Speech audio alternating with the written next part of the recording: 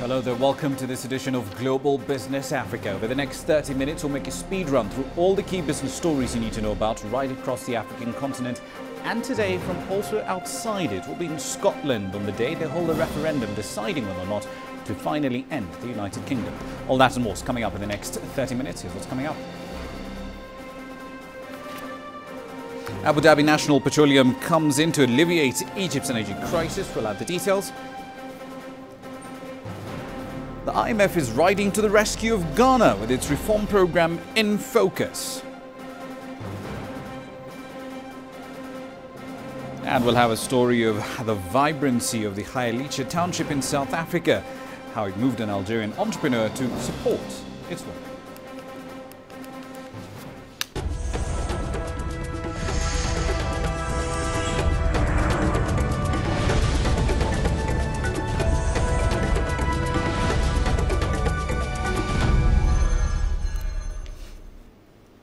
Let's start, however, in Egypt. The country has struck a one-year deal with the United Arab Emirates for essentially the supply of about 65% of that country's petroleum needs for the next 12 months or so. According to the contract, that of course is a supply agreement that has been arrived at. No price has been announced, but an Egyptian official said it is low, quote unquote, with convenient payment facilities. Now, Egypt, of course, has been plagued by a consistent energy crisis since 2011. The country's petroleum output has dropped by about 28%. Consumption levels, however, are up about 30%. With a fall in revenues, the country has been unable to pay for imported petroleum products. It's been building up quite a bit of debt on that. It's now turned to her Saudi Arabia, UAE and Kuwaiti neighbors who supported the country with about $12 billion worth of loans, grants and petroleum products last year. It's not clear, however, if Saudi Arabia will also continue to supply Egypt with petroleum products given this deal announced today with the United Arab Emirates as well. Let's head over live to Cairo, where Yasser Hakim is standing by. He's got more details on this particular deal. Yasser, all Egypt's cabinet said about the price here is that it is appropriate, quote unquote. Do we have any idea what price this deal has been acquired at? There's no formal number given, but in a meeting last August, I was speaking to one of those officials at the Ministry of Petroleum, and he told me that that Egypt is negotiating a deal worth around $9 billion with the United Arab Emirates. The last deal for last year ended in August, so they were negotiating the new deal for the new year, which starts in September. And he said it will be around $9 billion. So I'm assuming this is the deal he was talking about last August. Indeed. From Egyptians' positions, however, why single source imports for the next year? Why not just buy out, then enjoy the flexibility of buying crude on the open market? What's the rationale for this move? It's just about having the means to do so. The United Arab Emirates, Saudi Arabia, Kuwait, and also Bahrain have been helping out Egypt, giving Egypt this amount it needs at low prices than the open market, than going to the market, and also giving facilities that other countries would not give. And some of the amount was even given as a grant without having to pay for it. So even this time, usually Egypt would go into a tender and then they choose the best bidder or the best person with the best price. This time it was just merely going straight, a direct purchase without tenders, without asking for prices, without going into the market. Indeed. Finally, Yasser, Egypt already buys between $1 and $1.3 billion worth of petroleum every single month. Will this deal change the quantity that it imports or the price of the same moving forward?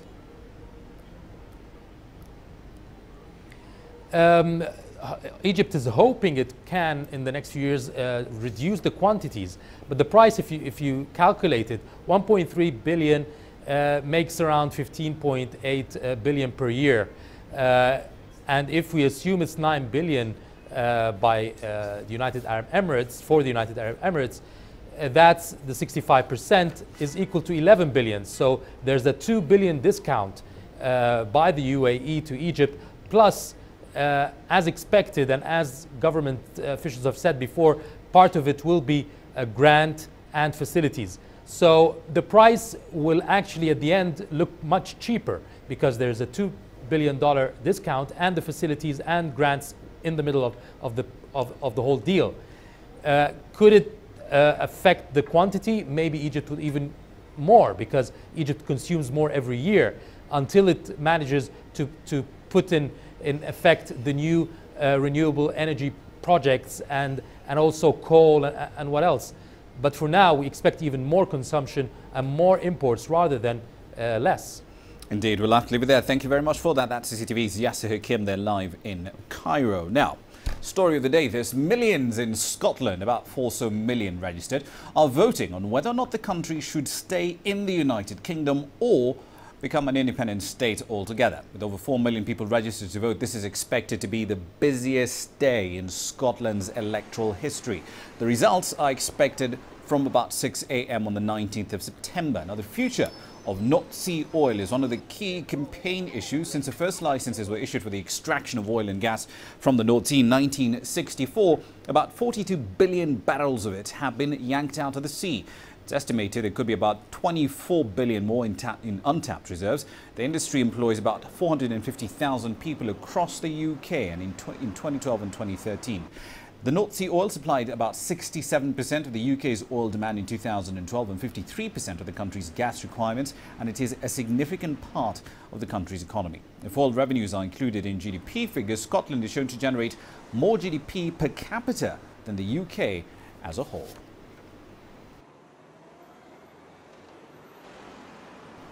Let's expand this conversation now. Miriam Bemmard is live in London. She's got more perspective on this particular story.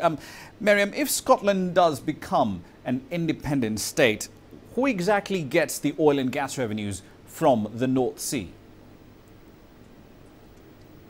Well, Rama, under the present arrangement, the oil tax revenues are actually assigned to an economic region set up by the UK government. The UK has been using what's deemed as the median line for decades, and that also determines boundaries between Scotland and the rest of the UK for things like fisheries. So if Scotland separates, it will ask for the boundaries to be divided up on a geographical basis. Now, on the economic front, pro-separatists claim that Scotland is entitled to about 90% of the oil production from the North Sea. That was about $49 billion US in 2012. But in the last few years, actually, production has actually dropped. And despite plenty of fossil fuel, production will actually have to run deeper. We'll have to see more operations. And of course, that means raising costs. Now, a number of studies and forecasts are actually warning that tax revenues from North Sea oil will likely shrink in the coming years. But many Scottish policymakers are saying that an additional 24 billion barrels of oil can still be recovered from the North Sea. Indeed. Away from oil matters, if Scotland does become independent, let's look at the monetary policy options here. What currency would it use, for example? And is there an agreement on exactly how much of the UK's debt it will take responsibility for? Well, Rama, there's a lot of questions there. The UK national debt is actually expected to peak at about 86% of GDP, almost $3 trillion by 2016. Now, the national debt could be distributed by historic contribution made to the UK's public finances by Scotland. What they would do is, using the 1980 year as the base year, Scotland's historic share of the UK national debt in 2016 is expected to be about $164 billion. Now, this is kind of equivalent to about 55% of the Scottish GDP. Scotland will have a few options, including one, of course, staying with the sterling, but without the support of the Bank of England or any sort of guarantee of its sterling-denominated debt. Trade ties would remain untouched with, very little disruption. An independent currency is another option, which would face higher transaction costs and, of course, capital flight and fluctuating exchange rates.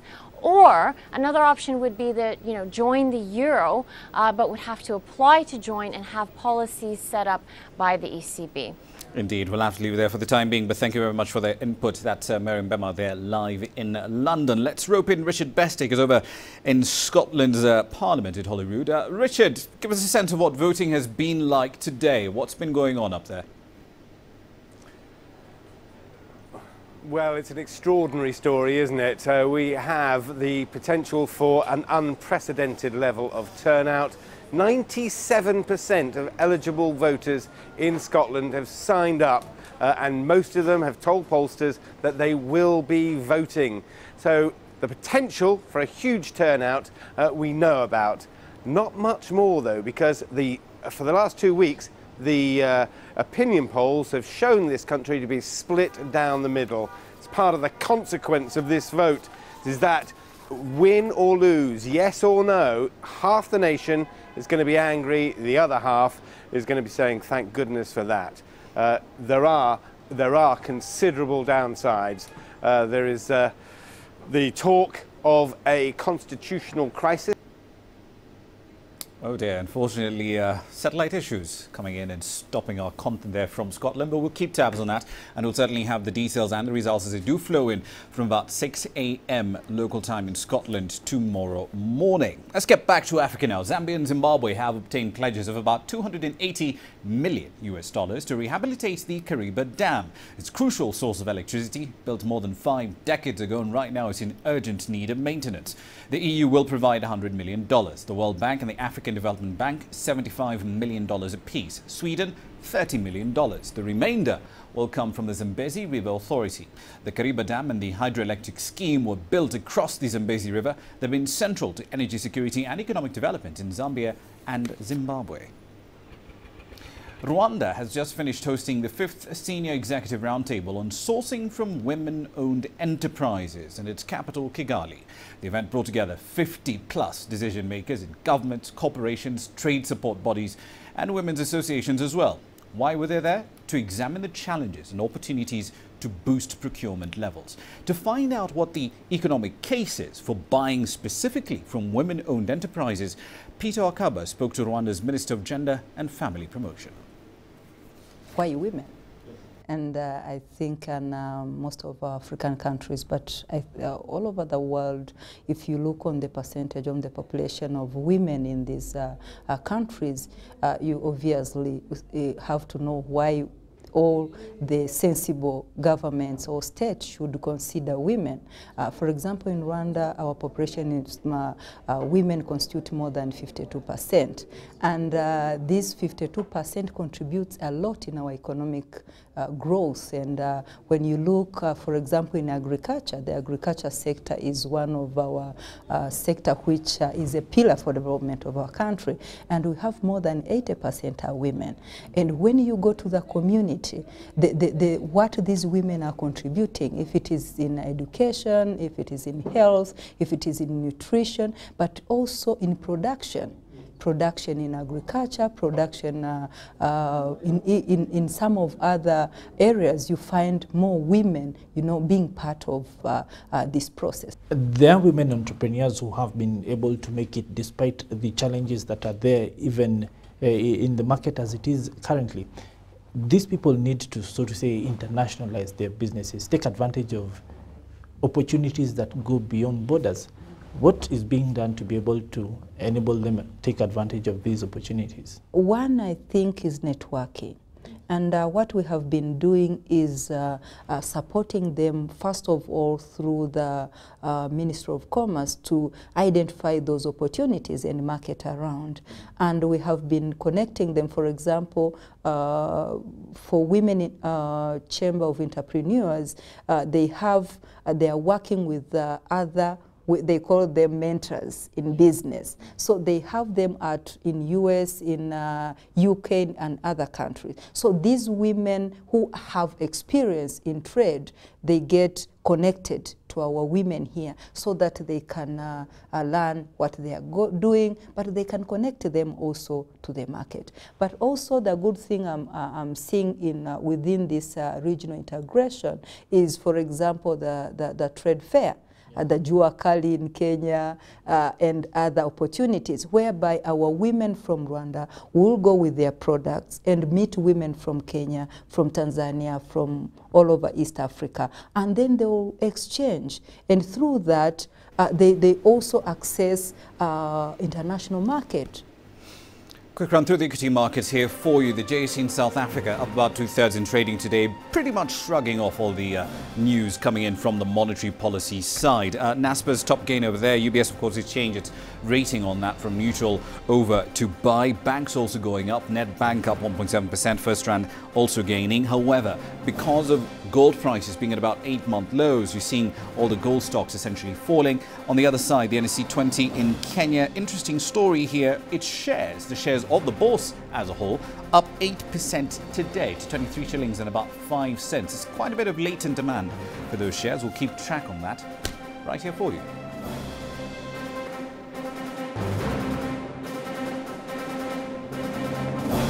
Coming up, IMF heading to the rescue once again. Ghana's reform program is in focus as it seeks the IMF's help to plug its deficit. We'll also have a story of how the vibrancy of one township in South Africa moved an Algerian entrepreneur to support its women.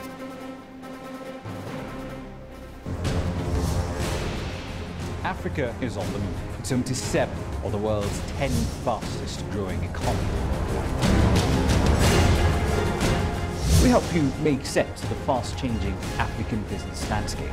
We take you where the business is happening.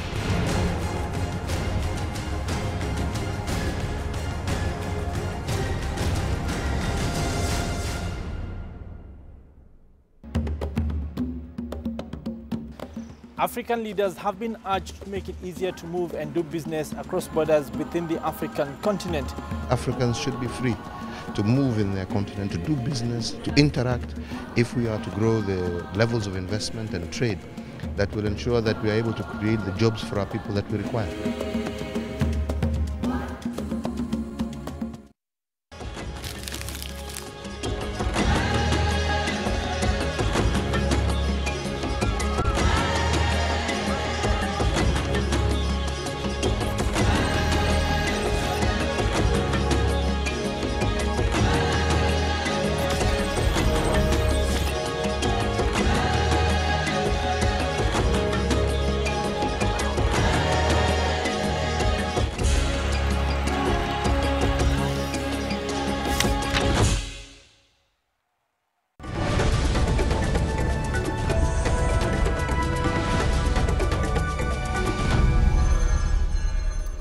Welcome back. 15 minutes into the hour, you're watching Global Business Africa. Talks between Ghana's government and the International Monetary Fund on a support program have started after the successful sale by the West African country of a $1 billion Eurobond. Now, the country, of course, is facing a variety of economic problems, including a weak currency, high inflation, rising public debt, and a stubborn budget deficit. The hope in Ghana, however, is that aid from the IMF can give it a bit of time, a bit of breathing room to resolve these problems. But at what cost? From Accra, here's Katerina Vitozzi. Since Tuesday, an IMF team from Washington has been looking at how to get Ghana's economy back on track. So far, the government struggled to balance the books. This year, Ghana's current account deficit is set to exceed more than 10% of gross domestic product. Top independent economists say there's a myriad of problems. You know, the budget has been under a lot of pressure. We are not collecting enough revenues, and the expenditures have also, the levels have gone very high. Part of the problem on the expenditure side is the implementation of a new, pay policy, the single spine, which has put a lot of pressure on the budget. But as I said, on the revenue side also, because the economy has slowed down, government is not collecting enough revenues. We already have a narrow, tax base. And then donor disbursements have also not been coming in as expected. Again, because of, donor displeasure with how the economy is being managed. Some of the country's trade unions have said they don't want the IMF involved in Ghana's recovery plan. They say it will lead to inevitable tax rises and budget cuts, but the government is forging ahead. Analysts say if they don't do it now, they certainly won't do it any closer to the presidential election in 2016. I think that this is the time for, if the government wants to undertake some adjustment, this is the time to do it. And maybe in a year's time, they will be over of it, and maybe they would have been able to stabilize the system. and then we get into the elections. But if they should delay it, the adjustment and the economic reforms, then of course it will become more difficult to undertake those reforms going into the election year. In the short term, it's hoped a plan will calm investors and encourage a stabilisation of Ghana's currency, the cedi. It's nosedived against the dollar this year, making everyday imports more expensive. Katerina Vitozzi, CCTV, Accra. Expensive would be quite the understatement, with inflation at 15.9% by the end of August. Let's get more from Daniel Renges, who's live in Washington tonight. Daniel, what exactly is on the agenda of these talks between IMF officials and Ghanaian authorities? Well, essentially, they're going to be trying to tackle the major problems just outlined there very eloquently by the reporter. And fundamentally speaking, that is this. That the level of spending is too high compared with what they're bringing in. So over 10% of GDP, even if you compare it to many African nations, that is very high. And that Eurobond sale of $1 billion of bonds may have been successful, but it was costly. 8.25% interest rate on that. So that goes to basically erode the ability of the government to spend money on things it wants to. And so, the Fitch Ratings Agency has estimated that Ghana is spending 20% of its revenues just on interest. So the IMF can provide a much more favourable interest rate going forward, but of course there will be strings attached. Essentially, the IMF will be the strict parent that comes in and says, these are the things that we want to see happen if you get this money for cheap. Indeed, let's focus on the IMF's big stick here, so to speak. The steep rise in Ghana's wage bill, especially from 2012 onwards, is one of the main culprits for its current economic woes. And in February, the IMF essentially called, and I'm quoting here, for a specific program to reduce the public workforce. Words no African politician ever wants to hear, but are those job cuts still on the cards? They must be if Ghana wants in itself to be sustainable, because the IMF's estimated that the wage bill costs about 70% of revenues. So if you attach the 20% that goes on servicing the debt, you've only got 10% more to spend on other things, and you can see why Ghana's in a lot of trouble here. So there is going to have to be some painful concessions at some point. The IMF, I'm sure, is mindful and sensitive to the domestic political concerns of all the actors there. But at the same time, somebody has to come in and look at the situation and say, in the short term, you need to take some painful measures. In the medium and long term, this all could pay out very well for you. So I think they're going to be making the case in the end. But ultimately, I think it's down to the Ghanaian politicians to find ways to reach out to the public and to industry to say that we have to come back to a sustainable model here. Indeed, we'll have to leave it there for the time being. That's Daniel Renges there live in Washington. Let's make a quick run now through commodity prices. Some fairly interesting developments here. Still very much in contango mode, if you will, for you all traders out there as far as crude is concerned. However, the interesting bit lies with gold, down over 100 basis points in trading today. The thing is, according to the last meeting of the report, from the meeting between the IMF and Ghanaian authorities, if gold prices go to about $1,000 per ounce, that could wipe out a significant part of the country's reserves altogether. So certainly one to watch in a little more detail.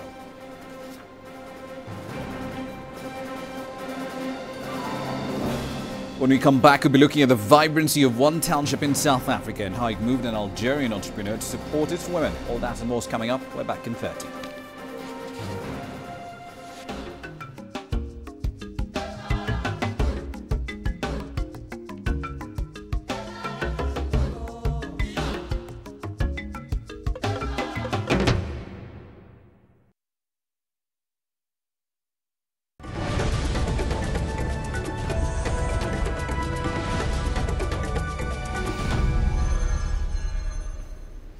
Welcome back to the program. Townships are a vibrant part of South African daily life, despite initially having been formed for non-white people under apartheid. Today, they're characterized by high levels of poverty and unemployment, but they exude a pulsating energy, a vibrancy about them that gives rise to modern-day fashion trends in music and art. Social entrepreneur Nicole Marie Irek has tried to capture this culture through Township, a community sewing initiative aimed at empowering and helping women from disadvantaged communities to not only earn a living, but at the same time run their own businesses. Sumitra Naidu has more. Algerian-born Nicole Marie Irek was holidaying in Cape Town in 1987 when she was approached by a group of women who wanted work. Irek fell in love with the vibrancy and energy of Khayelitsha, South Africa's second biggest township. And that's when the Township label and the first sewing cooperative of its kind was born. I saw this branded wallpaper stick inside the shacks, very colorful, bright, and that has a big impact, a lot of vibration. And when I saw that, I thought that has to go one day on a fabric, to print the fabric in such a way that the people from the township can benefit from it and create their own economy. Township is now run using a network of 7 women-owned cooperatives. Work is assigned on the level of skills and productivity at each cooperative. With the model that we use, which is a fair trade model, the members of the cooperative become members and equal partners of the cooperative. So it's already their businesses, but now we want them to actually develop these businesses where they can actually also create opportunities for other members of the community. Almost 100 women in the township have been empowered with sewing skills. Most of them now also own their own businesses. These women started from nothing. Some of them didn't even know how to sew, and then they get this township that they meet in Blackheath and they train them to sew. What I like from them, they have the passion to do what they like. The products made under the Township label encapsulates Township life through its designs. The cooperatives manufacture a range of products including clothes, shoes and conference bags. One of the very first photo I did was this one of the 2 ladies. And you can see behind the branded wallpaper, and this is Lux soap. Then you can see the shacks, the way they are made, and you can see the texture, the different texture. You can see the different color. So we capture all of that and threw that into fabrics, like here. And you see that one is called Khayelitsha fabric. It's the first one born out of that project. One of Township's oldest and longest-standing clients is South Africa's second biggest food and clothing retailer, Pick n Pay. Over 300,000 bags are manufactured for the local retailer every year. Township has also designed bags and clothes for celebrities such as Oprah, South African singing sensation Zolani, and the former First Lady of France, Carla Bruni Sarkozy. Bruni Sarkozy's bag became an overnight sensation and found a place at a high-end French boutique in Paris. We know that she likes big bag, she likes big, to put a lot of things inside. So we quickly designed a bag with the color of the flag of South Africa, because at that time we didn't have our fabric. So we use a Hessian, so one side is red, yellow, green, black, really South African. And inside, just to make sure she remembers us, we put a flag of South Africa made out of beads. And from Township to Big City, the Township Cooperative will soon celebrate the opening of its very first retail store in the heart of Cape Town at the world-famous upmarket V&A Waterfront. Sumitra Naidu, CCTV, Cape Town. And on the day that Jill Marcus announced that she would be stepping down in November, that's it for this edition of Global Business. Send your feedback on the program to globalbusinessafrica@cctv.com. And of course, wherever you are online, Facebook, Twitter, you name it, we're there. We'll see you around, and the news all flow 24/7. I'm Ramanyang in Nairobi. Thanks for watching.